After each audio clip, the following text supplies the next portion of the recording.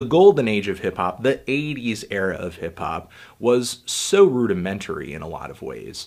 And the 90s wasn't too far past it when you sort of look at it with hindsight. And even though this album might not seem as grand as a To Pimp a Butterfly or a My Beautiful Dark Twisted Fantasy, it's still a supreme benchmark in the world of hip-hop, especially when it comes to this decade. It's just coming off kind of lazy and unimaginative. What do you want me to say at this point? I'm not gonna sit here and pretend to like this. You know, I love listening to music and I love talking to you guys about music, I do, but I'm not gonna lie about whether or not I like something. I'm really kind of feeling a strong 3 to a light 4 on this LP. In actuality, Nasir is just kind of so-so. It's just mediocrity, it's just like barely getting to the bar of acceptability and then just kind of coasting from there. I'm feeling a strong 5 to a light 6 on this one. Lyrically, he's still dropping very poetic bars.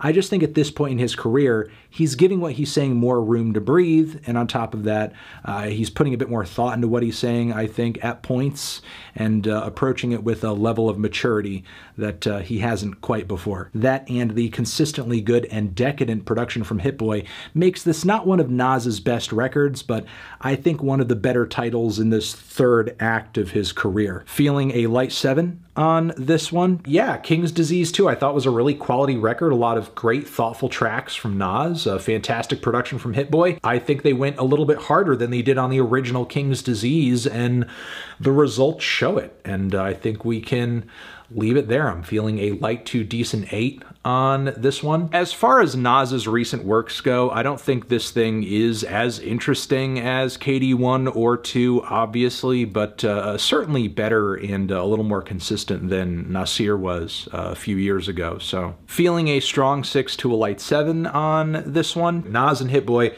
really do have something special going for themselves. Like, I would love to hear them collaborate again, even if it were just on, like, you know, a different title series or concept or whatever, because creatively they do seem to gel so well, which, yeah, was the case on the 2 previous KDs, this KD, which has some of the best tracks in the series on it so far and a very consistent track list. And pretty much everything that was great about the last 2 records is also great about this one, but with the exemption of features, it's maybe just a little bit more no bullshit, and yeah, I love it. It was great. Really good listen. I'm feeling a decent 8 on this one.